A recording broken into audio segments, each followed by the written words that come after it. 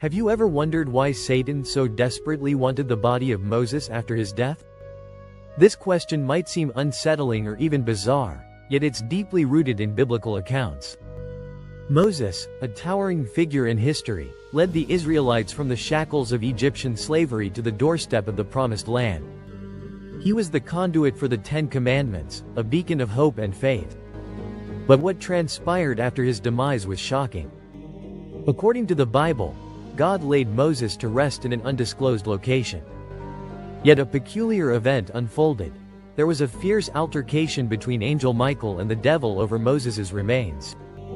This isn't a tale spun from thin air but a reference from the book of Jude verse 9, where the archangel Michael and Satan lock horns seriously over the body of Moses.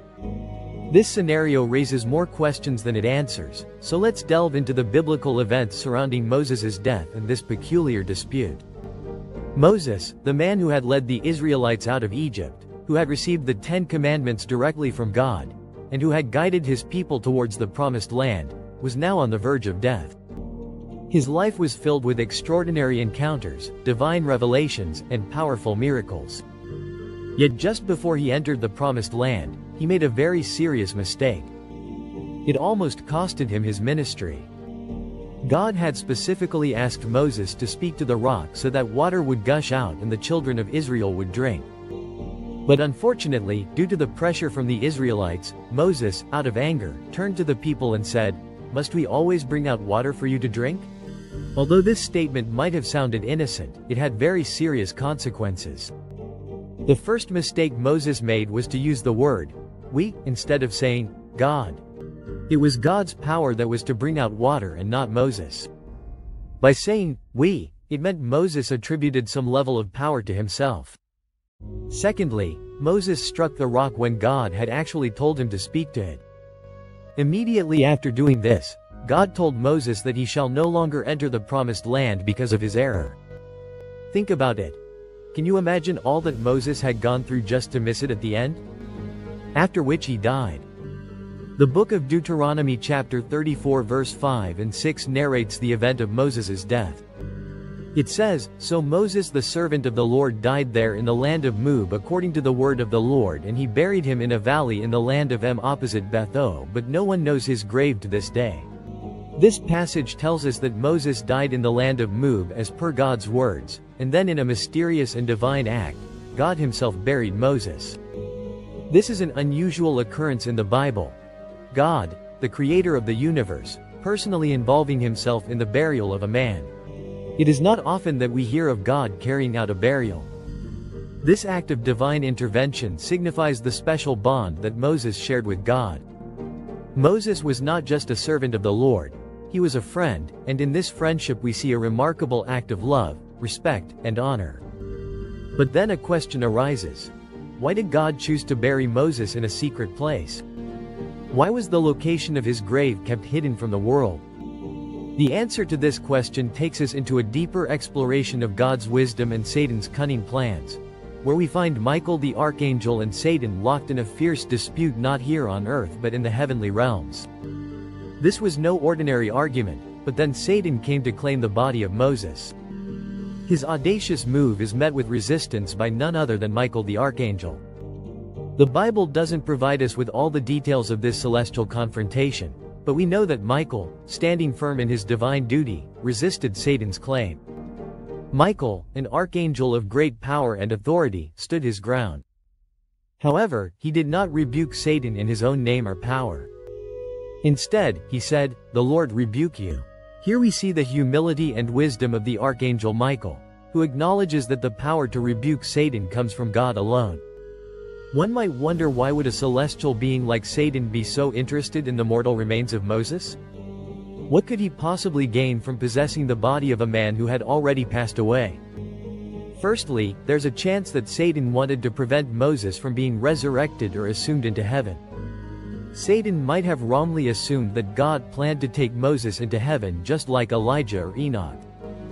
In the Gospel of Matthew chapter 1 verse 17, Moses appeared with Elijah on the Mount of Transfiguration with Jesus. Satan, being the cunning adversary that he is, may have tried to stop this from happening by taking possession of Moses' body. Another major reason Satan wanted the body of Moses was because Satan most likely wanted to use Moses' body as an object of idolatry for the Israelites. Remember the golden cow incident in Exodus chapter 32? Satan, knowing this, may have intended to tempt them to venerate Moses' body or relics.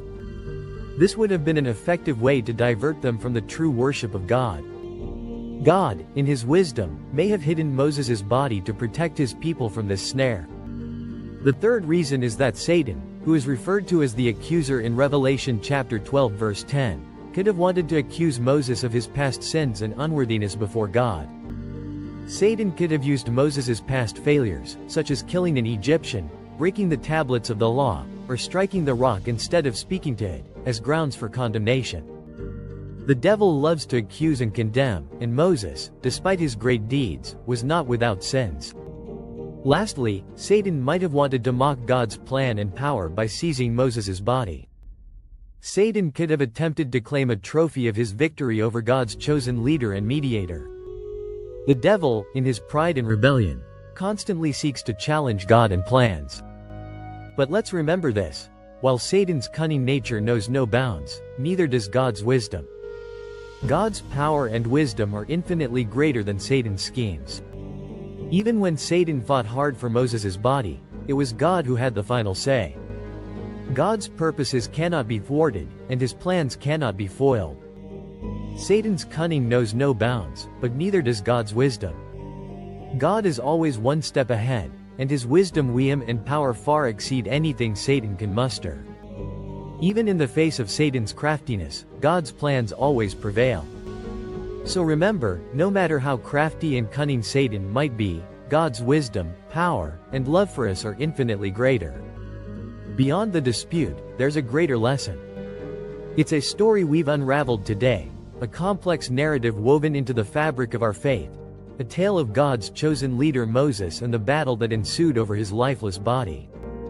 But let's step back for a moment. Let's look beyond the battle, beyond the motives of Satan, and find the greater message hidden within this story. First, it's a reminder of the importance of true worship. The Israelites, time and again, fell into the snare of idolatry.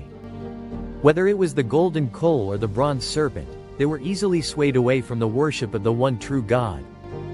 The potential misuse of Moses' body as an object of veneration underscores the struggle, reminding us to keep our worship focused on God alone. Second, it's a testament that God's grace extends beyond our shortcomings and that his love is stronger than our past failures. Finally, this story serves as a stark reminder of the need to resist Satan's temptations. Satan is crafty, cunning, and will use any means to divert us from God's path. But as Michael the archangel demonstrated, with faith and the power of God's word, we can stand against these temptations. Let's remember the story of Moses' body not as a gruesome battle but as a testament to God's enduring protection and guidance. It's a testament that continues to resonate, reminding us of the importance of true worship, the power of God's redemption, and the need to resist Satan's temptations.